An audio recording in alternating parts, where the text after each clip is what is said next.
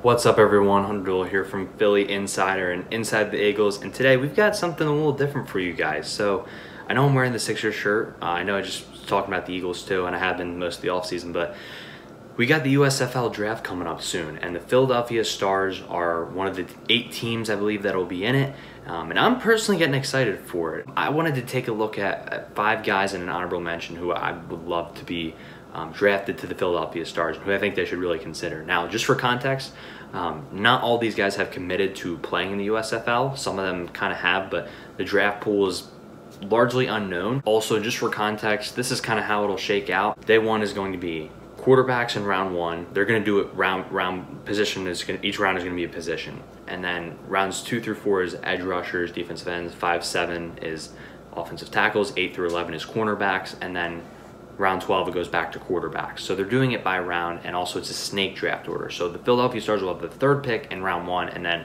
it'll kind of revert back. I'm just going to be looking at 5 to 6 players, regardless of position, who I'm kind of looking at. Some of them will be quarterbacks, just because that's going to be 2 times on the first day. I think it's pretty important to look at that. But then day 2 is going to be all of the rest. So they'll have like 35 rounds to address that.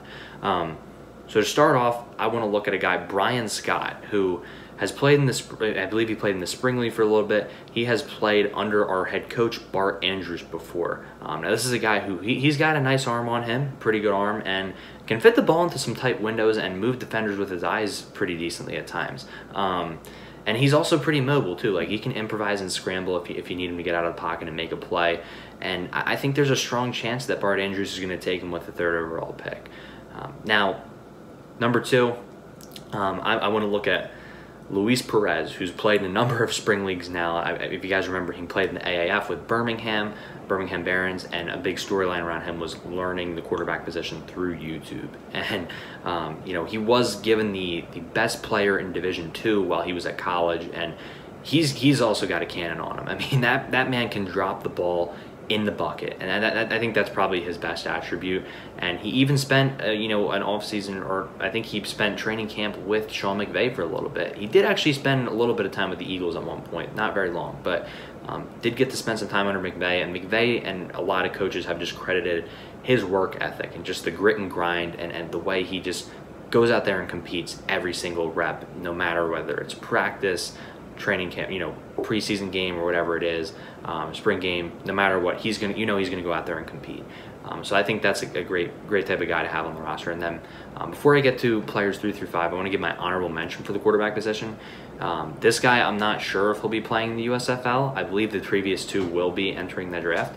DeAndre Johnson, who, if you guys remember, he was on Last Chance U, EMCC, I believe, and played at Florida State initially. Then after EMCC, he went over to Florida Atlantic. Didn't really get much playing time there, and then I believe he transferred to Texas Southern for his last year, where he did get to play, and didn't have the best performance, but did get to kind of showcase his talent, and didn't do well enough to really get NFL consideration or anything like that. So he's a potential option, and he's got some wheels on him. Like, he that's the thing with him, is he's mobile. He was a D1 athlete originally for a reason, so that's what you're going to kind of get out of him.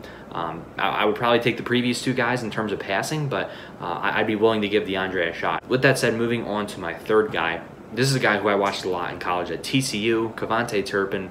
He played in the European Football League, I believe. He's a little undersized too, from what I understand. So kind of like Adrian Killens with the Eagles, not really expected to be able to handle the rigors of the game, but he is a pretty electric playmaker. Like, I think he's a guy who you add to your offense in the USFL. He's definitely gonna make an impact, whether it's on end arounds, reverses, jet sweeps, quick slants, just getting down the seam, running post routes downfield, running go routes. Like, you can probably run him at all 3 levels, and you probably run him as a little bit as a running back, and he's going to be a kick returner / punt returner for you. And moving on, another wide receiver who I'm looking at, Antonio Nunn. He was kind of a popular day 3 draft pick last year. Didn't get drafted, I believe. Signed with the Falcons. Didn't stick around there. Guy from Buffalo, the Buffalo Bulls, and yeah, look, Antonio, while he did have his struggles with drops, he does have smaller hands. I think that he's kind of got just the brute strength he brings, I think, is huge. Like, while he's not the biggest guy in the world, he's not the smallest guy either, but he can throw some dudes. Like, he can do some work after the catch. And something that Lance Zierlein pointed out, that if you actually go watch the tape and check it out. Unbelievable on fade routes, especially in the end zone. I mean, that man can go up late hands, get the ball, and you know, grab it out of the air and score a touchdown for you. So yeah, there's a lot to like there. You know, not the flashiest guy, which is why he didn't get picked up earlier in the NFL draft to really stick around. But you know, this is an opportunity for him. He's still relatively young compared to some of the other guys that will be in the USFL. For example, Luis Perez is 27, I believe.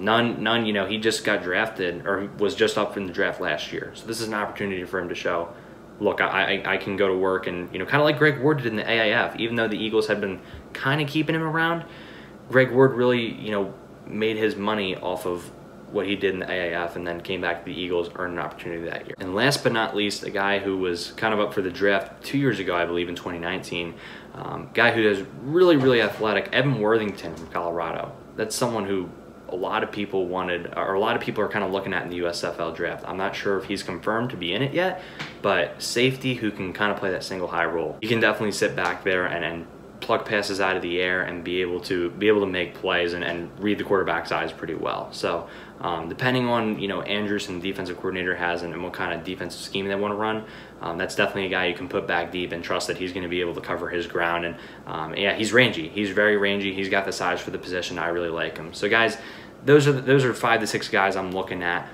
for the Philadelphia Stars to draft. And keep an eye out. We're going to be keeping the Stars coverage going, and you know, I hope you guys enjoy. I'm really excited for this. Is kind of a new opportunity, and I'm really excited for this season. I think it's going to be a lot of fun, and a lot of the fans from the 80s are really excited for this team to come back, and I'm excited to kind of join on. And hopefully not this year. All the games will be in Birmingham, but hopefully next year we can all be at a game at, whether it's at the Link, Wells Fargo, the Union Stadium, or wherever. Franklin Field, I think, would be really, really cool.